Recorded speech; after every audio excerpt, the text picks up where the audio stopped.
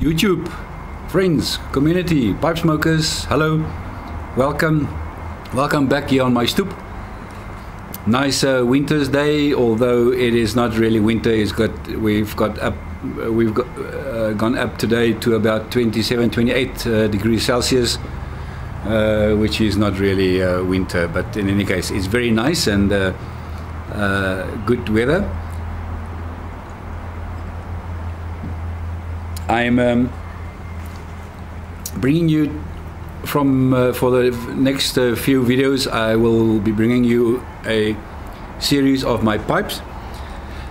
My previous video was about a Yapo from Vaughan, from Malaysia, who sent me, I think, 17 or so samples of tobacco, and I've got just the perfect pipe to sample them in. It is a Turkish genuine block meerschaum,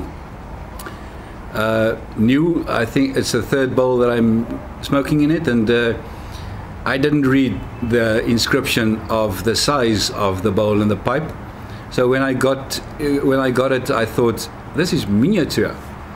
I mean, just compare it to some of my other pipes and you will realize this is very, very small, but now it is actually perfect for sampling tobacco because it's small enough for a good sample, and it's meerschaum, so you know there's no ghosts or anything in it. So yeah, my first sample here is McClelland's Throckmorton Latakia. Yeah, Latakia for sure. Strong, clear Latakia, which I love, the smokiness. So for a start, I like this one.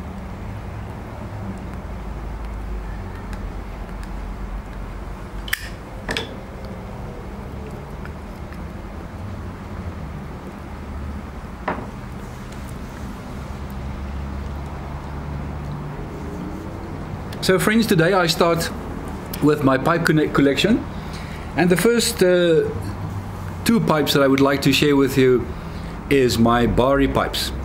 I have only recently learned about Bari. You by now probably know that I'm in love with Danish pipes, and I saw a eBay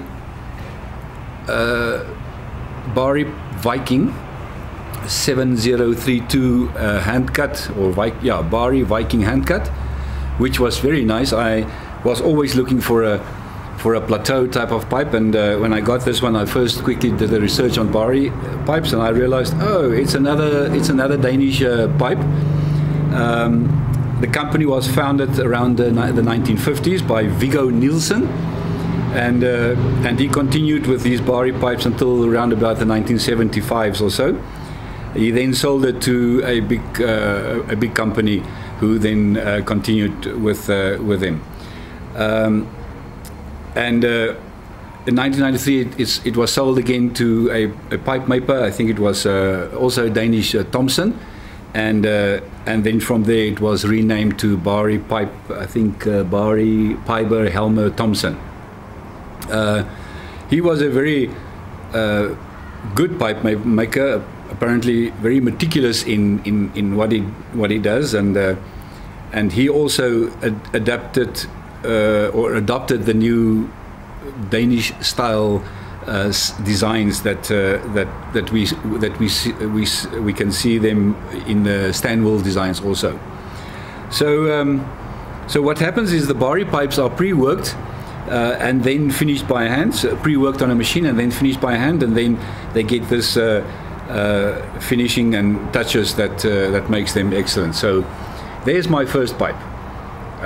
It's a Bari Viking, and very nice pipe. My wife doesn't like it a lot, but this plateau here, I love this plateau finishing off, and here also a little bit rough plateauish kind of finish, and yeah, so with the inscriptions of Bari.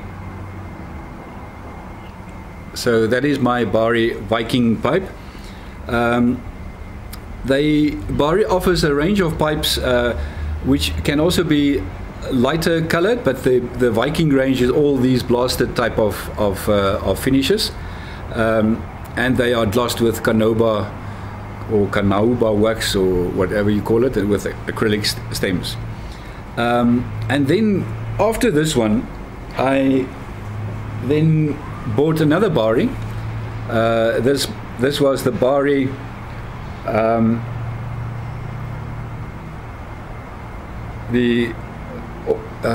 let me just see, I'm not sure, Okapi or 8443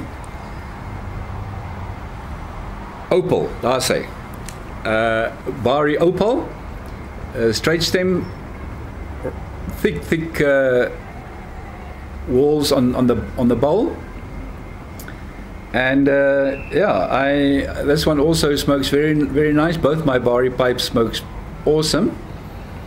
So I am very pleased with the two Bari pipes that I've got in my collection. So the two then, the Bari Viking and the Bari Opal are the two Bari pipes that I've got. Both Danish made, and yeah, I enjoy them particularly. And very happy with those two bids that I've won.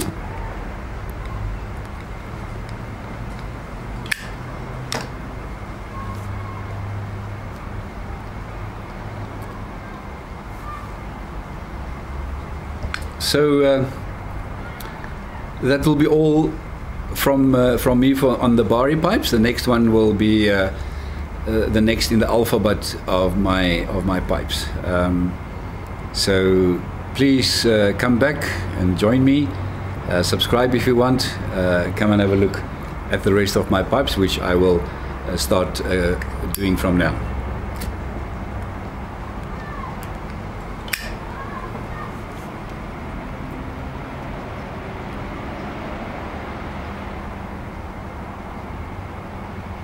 Very nice. Thank you for watching, and do come back. Thanks a lot. Bye-bye.